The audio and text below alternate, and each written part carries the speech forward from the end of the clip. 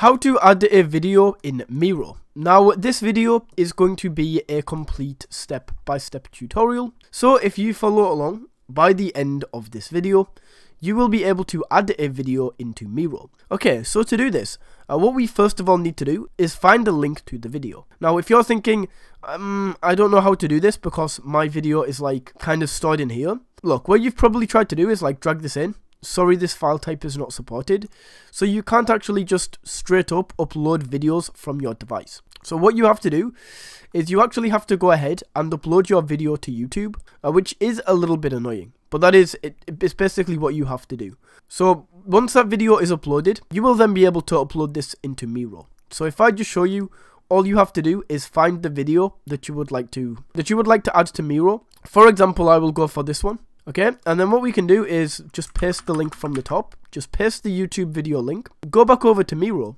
and then I know this sounds a little bit strange, but literally just click and then paste. So just to show you again guys, because actually some of you guys won't know how to do that, click on Miro, and then on your keyboard, go for Ctrl and V, and then it will paste in, just like that. So guys, that is how you can add a video to Miro. Thank you for watching.